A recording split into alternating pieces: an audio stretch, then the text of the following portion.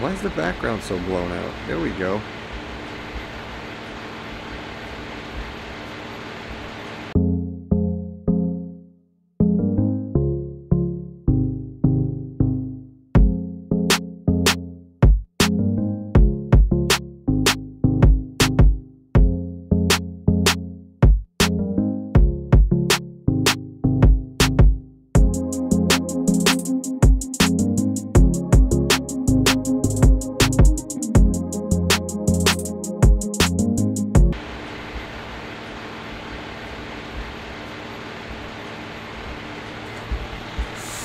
Now if I walk out here, there we go. You see what's behind me? So that was my propane guy. 608.86. Yeah, pretty pricey. That's propane. That's a fill up. Tanks were down to like, I don't know, 10 psi each, 20 total. We're supposed to get some more snow this weekend, so we're like, hey, we need some propane bad. They need to come out here. Golly. It's $3.59 is the unit price. 169.6 gallons. Yeah, 608. So, what's new in 2022? I'm Frank Atwood. Welcome to the channel. This is the series Moving to Maine. This is kind of a one-year follow-up. As you can tell, I think the last time I talked to you in the first video, I was talking about the propane. You know, I pointed out my dumpster. Oh, I got a dumpster, yay. And then I had two other tanks over here from that propane company that's nationwide. They're out of Texas, Amerigas, whatever it was. I got rid of them because they didn't come out when I needed them to. This guy came out when I needed him to. That's why I like Kobe and Gale. They're local. New and up to date, right? We had that. We turned in the rental car, and we got the Subaru Ascent. That's new. That's what I just got.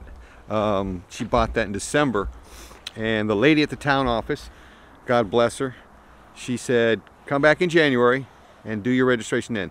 Excise tax is $1,000 on that brand new vehicle. However, didn't have to pay it. As of January 2022, the new legislation is in effect. If you are a 100% disabled veteran, no matter what branch of service, you don't have to pay excise tax. So I just saved $1,000 today. I paid $158.79 to register both my vehicles. So I'm extremely, extremely excited about that. What a day. So I don't care if I have to pay $600 for propane. What I didn't spend on that, that's the propane bill, right? Also, I needed a new roof. When I bought the house, remember I said they gave me money for it? September, we got a new roof. So September 21st, I think I was in New Hampshire at at that school down there doing the postal school for the postal service. I work part-time over there at the postal service here in Wiscasset. So we got a new roof down then. They got that knocked out. I think it was $7,200. And then $300 for 3 sheets of plywood, because like $100 a board. Yeah, that stuff's pricey in this day and age of COVID. Everything's, you know, going up. People getting ripped off left and right?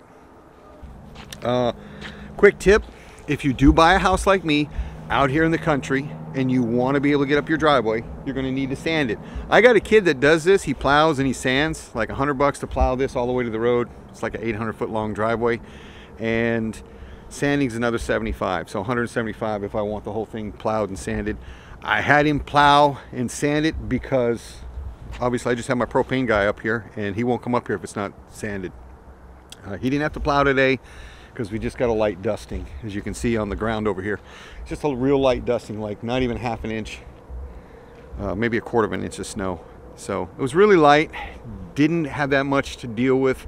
So I gave him $100 because I said put it down heavy, because they panic. The propane drivers were like, oh, if it's not sanded, I'm not coming up there. And yeah, my road was pretty slippery earlier until they came out and they sanded. A lot of times I'll sand it myself because I got two teenagers, right? 2 teenage boys, and I put them out here with a I cut like a milk jug in half, and they use the top half, and then we fill it up with sand, and they just walk down the path there, shaking it back and forth.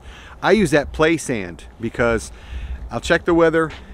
If it's gonna freeze that night, while the ice is still wet and glossy, I'll have them shake that stuff all over it. When it freezes, the next day, your ice looks like an emery board or like a light grit sandpaper, and it really works well. You can get it at Lowe's, I think I bought there for like $3.75 or something like that a bag. It's it's either the Children's Play Sand or the, what's that other construction one? Quickcrete general sand that they have there. It's in the clear plastic bag there. It's a general purpose sand. That's real fine sand crystals. I like that because it sits on top of the ice. When it freezes, it makes it abrasive like sandpaper. My UPS guy loved it because he comes up here. He's not afraid anyway, but he comes up and he goes, dude, I didn't slide it all on your driveway. And I'm like, that's because I use that sand. So if you need to sand it yourself, I recommend the play sand.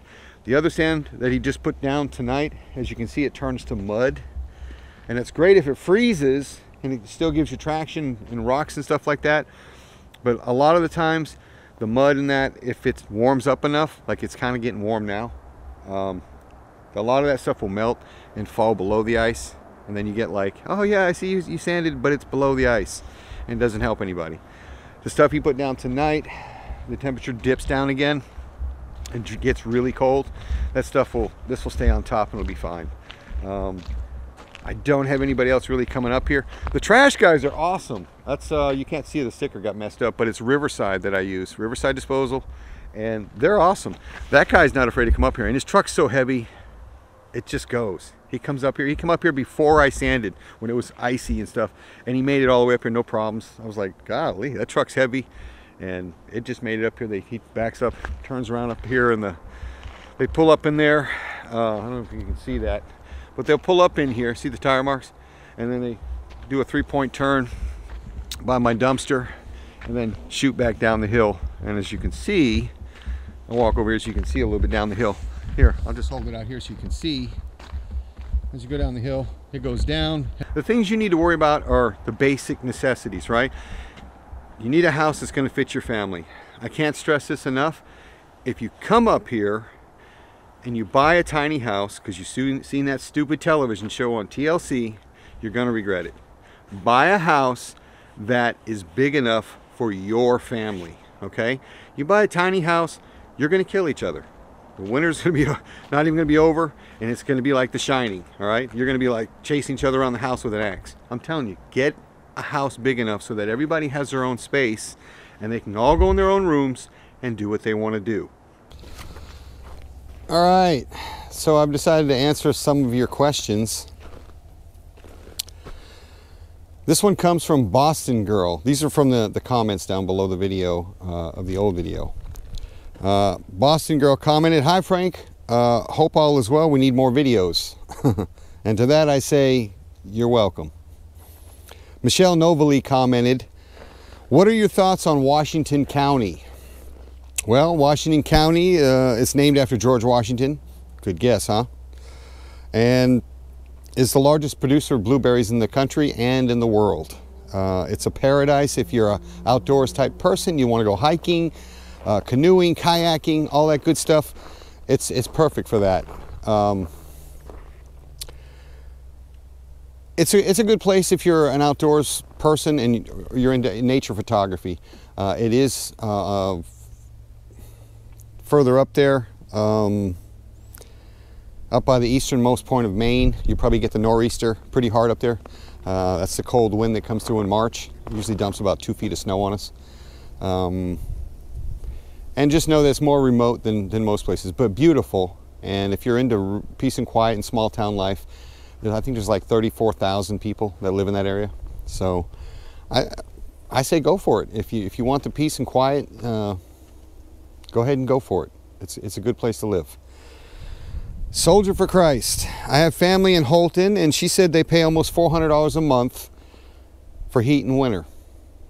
Well, if you would notice at the beginning of this video, she's not lying. $608 was this last fill up.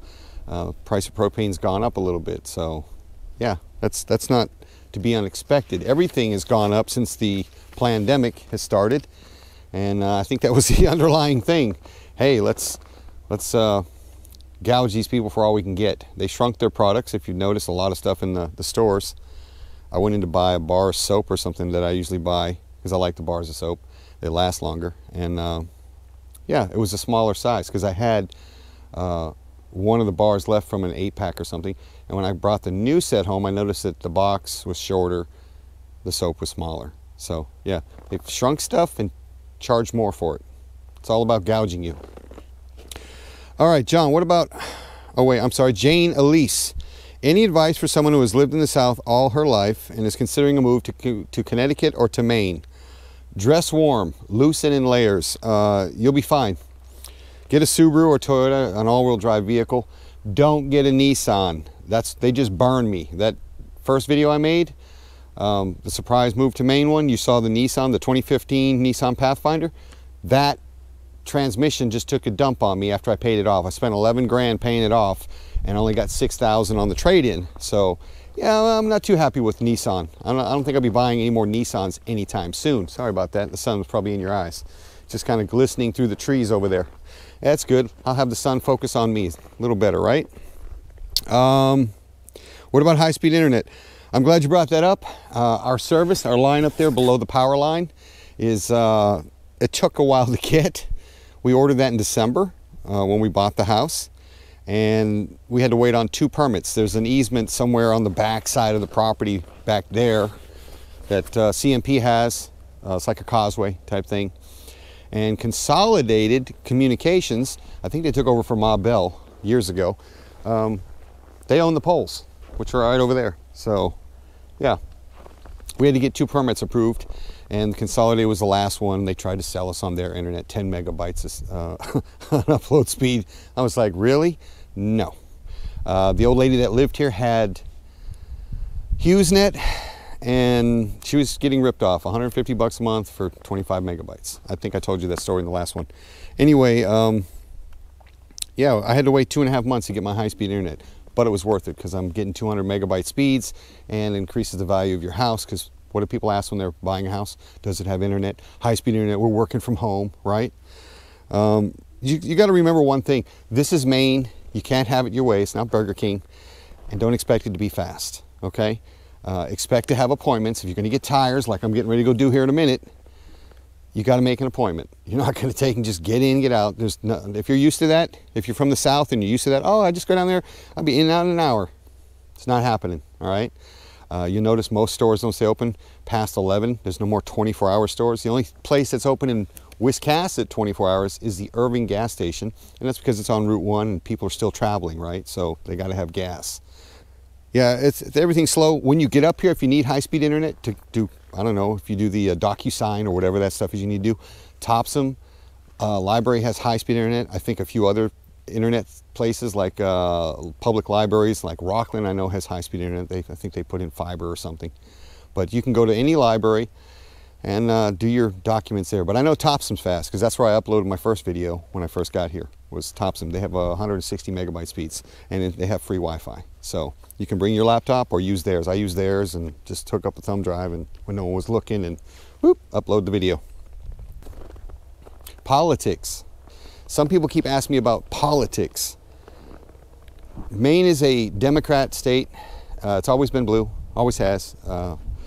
They were big PBS fans back in the 80s, 70s, 80s, 90s, you know, James Taylor concerts, all that stuff. It's not the same as it was. PBS is not the same as it was, that's for sure. But I don't worry about politics. Most people up here in Maine are too busy to worry about politics. And those that are not, I avoid like the plague, okay? So just don't get into any discussions about politics and you'll be fine, especially if they have blue hair, all right? I'm not saying that to discriminate, I'm just saying, you know, it's not worth it. You're just going to be arguing. You might as well argue with that tree over there because you're not going to get through to anybody. Once people make up their mind, it is what it is, and that's just how it is. That question was from Nikki. I'm sorry, Nikki Venable. Yeah, they were worried about the politics. Like I said, I don't discuss it, and then you're good to go. What about mandates? You can date anyone you want to here in the state of Maine. And if you want to know what the mandates are, look up the town that you plan on buying a house in or renting in. The best advice I can give you is call the town office, or let's say I'm going to move to Brunswick. I can look up the Times Record, which is Brunswick's local newspaper. They have an online version. A lot of towns have online version newspapers. Look it up. That's usually found on the front page of the headline, so you don't have to pay for it. You can do that sneak a peek, and then, nope, I'm good. No need a subscription. Oh, they don't have one. If they do have one, it's just announced. Freeport, Bath, and Brunswick are all trying to like push their little mask mandate stuff. I decided to end the video at the lighthouse, Pemaquid Point, right? This is what you're moving up here for. You want to see what's really beautiful. There's the gift shop. It's closed right now, but this is the state park. As you can see, I've got the sun setting in the background here, just over the horizon back there. Golden hour is much shorter in the winter time, so you want to make certain that you get up here prior to oh look, the lighthouse is flashing. Can you see it up there? Can you see it up there? I'll stand here for a second so you can take a look. See it flash? It's getting a little windy. It's not too bad.